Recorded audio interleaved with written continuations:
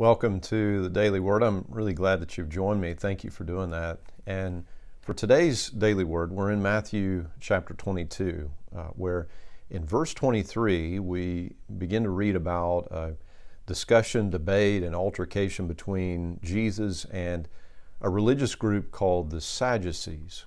Now, this is a group that, among other beliefs, they believed that there was no resurrection of the dead, that once you die, you're dead, that your relationship with God really has only an impact for this life. That's all there is, right? And they come to Jesus, and their argument against Jesus is what actually lots of people who are opposed to the faith will do. They essentially sow a ridiculous story.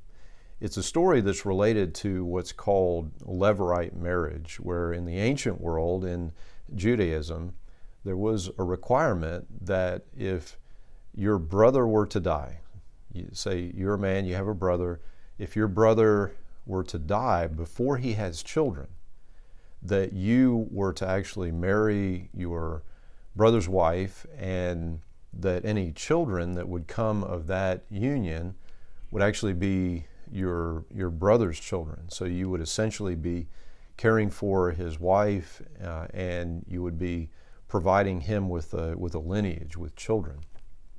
And so they sow this story, this sort of hypothetical deal that says that, okay, there's one brother and he dies, and then another one and he dies, and another and another, and then they say, okay, so in the resurrection, whose husband will she be? And Jesus' response is this, beginning in verse 29. Jesus replied, "Your mistake is that you don't know the Scriptures, and you don't know the power of God. When the dead rise, they will neither marry nor be given in marriage. In this respect, they will be like the angels of heaven." And I want to focus in on just two aspects here that really Jesus names as the real problem for them in misunderstanding this core basic truth about life and eternity. He says, first of all, you don't understand the Scriptures. You don't know the Scriptures. And this would have kind of been news to them, because they, I'm sure, considered themselves to be experts in the Scriptures. It's not that they hadn't read the Word, that they hadn't been in the Word, they hadn't studied it. He says they don't know it. They don't really understand it. And the question is why?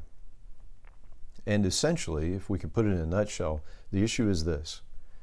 When we go to the Scriptures, the interpretive method, if you will, is that we allow the Scriptures to interpret the Scriptures. We read the Bible as a whole, the whole counsel of God, and we allow one Scripture to interpret another so that we can get to the truth of God, that there's this belief behind it, which is true, that the Bible is coherent and that God's revelation can be understood. But you can't just lift one verse out of the context that it's in immediately, but also as a whole, that we need to read and understand and get a sense of the whole tenor of Scripture. And the problem here is that quite often we will come to the Scriptures not saying, what does the Bible say? I am yielded to the Bible. But, folks will come to the Bible and they will have a preconceived notion in mind, maybe not even consciously, but when we get to a certain place and we're like, oh, I don't know if I agree with that. I don't know about that. You see, when we come with preconceived notions, we actually begin to manipulate the Scriptures. We begin to shape and form the Scriptures after our ideas, when in fact, the only appropriate way to read the Scriptures is yielded and allowing God's Word to shape and form us, so that we run into one of those places and we say, ooh, gosh, I don't know about that. I don't know that I agree with that. the next the next sentence to run through our minds as believers should be, but this is God's Word. And I want to really understand this. I want to dig in. I want to trace this issue, whatever it may be, throughout the whole counsel of God. And then I will be shaped by God's Word. I'm gonna lean not on my own understanding. I'm gonna trust in the Lord with all my heart. I'm gonna trust His revealed Word. So first issue is that they don't understand the truth of the resurrection of the dead. First of all, because they don't understand the Scriptures. They don't know the Scriptures. They've just picked out the ones that agree with them, and they can kind of manipulate them to make them say what they want. Second issue, he says, is that you don't know the power of God. Scripture says in 2 Timothy 3:5, it's very possible to have the form of religion but deny or miss out on or turn away from the power of God. And so what's this about? The power of God is to know the movement of the Holy Spirit in our lives. And the way that happens is not very complicated.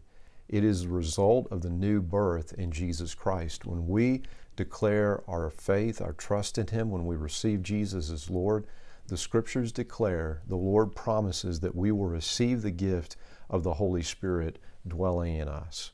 That is the new birth. It is to come alive in God. It is to be born again into a new type of life in the Spirit. And if we are yielded before God, if we have a childlike faith where we know that we come with nothing to God and we just rest in God's arms and we trust in Him, we will know the movement of God's Spirit. We can resist, we can stifle, we can hinder the work of the Spirit in our lives. And indeed, that's what they were doing. The Spirit was leading them and would show them how to understand this issue of the resurrection from the Scriptures, but they are resisting the Spirit. They are stifling the work of the Spirit. And so the call for us is, number one, to come before the Word humbly and determine that the Word will shape me, not vice versa. And also that we would come before the Word of God and we would live our lives humbly before God, yielded to God, with our knee bent before God, acknowledging Him as the King, and therefore knowing the movement of God, of His Spirit in our lives, leading, guiding us, empowering us to live our lives for Jesus Christ. May it be so in Jesus' name. Amen. Amen. And until we speak again, may God bless you and keep you.